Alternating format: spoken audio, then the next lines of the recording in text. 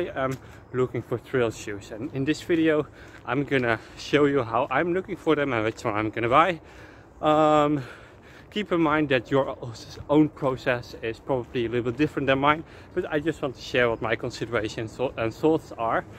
So the first thing I'm looking at is the type of terrain that I'm going to run. So around here there are like trails that through the forest with mud. There is sand at the beach and the dunes, so slight hills. It's still the Netherlands, not much hills, not really mountains, and it's still the Netherlands, as I said, and it's really wet all the time. So I prefer waterproof shoes, and I also think that the light trail shoe category would fit my running preferences the best. The second thing was cushioning.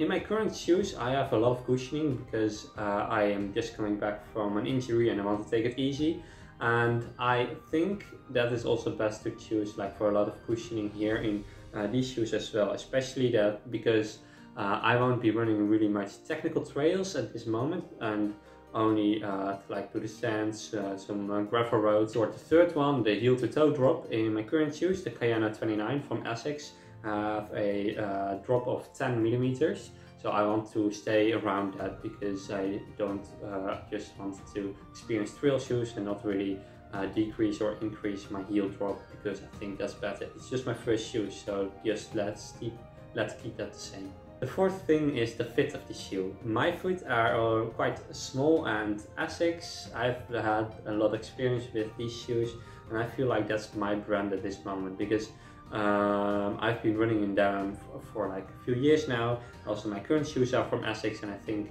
it's best to stay with one brand at this moment. I think yeah, I'm going for the Asics and with the size of 43.5, because my current normal shoe size is 42. And then we have the fifth thing, that's the support. In my normal shoes I have anti-pronation shoes because I severely overpronate and I need to be corrected for that at this moment. And here in the Netherlands you don't have like all these technical trails, and the path that I will be running on will be quite straight. So there will be a lot of the same impact. So I think that I should choose for safe and look for anti-pronation features in these running shoes as well. I'm not sure if this is necessary, but I will come back on this in my next video. So now we come to my choice. Which shoes did I choose as my first trail running shoes? So it's an Asics shoe, and it is the Trabuco Gel 10 GTX, because that's waterproof and I like that. I want dry feet during running. These shoes have a drop of 8 millimeters. My current road running shoes, the Asics Kayano, have a drop of 10 millimeters, so I stay in approximately the same range. And I am a front runner that's landing on the front, so I land on my forefoot, and therefore I chose like 8 millimeters because that's like a bit supporting my running pattern.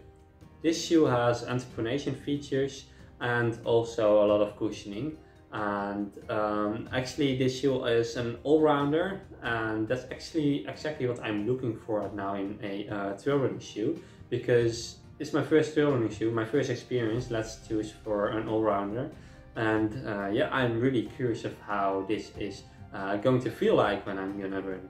These are the shoes that I bought, the Asics Trabuco 10 GTX. I don't know if I pronounced everything right, but they really seem like good shoes to me. They look nice, and but now I can't review them, of course, because I have not tried them on. I'm going to run out for a run today, and in the coming weeks I will be testing them more, and I will come back to you with a review of this shoe with regard also to the previous point that I've been talking about. So if you're interested in how my choice turned out to be, don't forget to hit that subscribe button down below and give this video a thumbs up, and hopefully see you in the next video.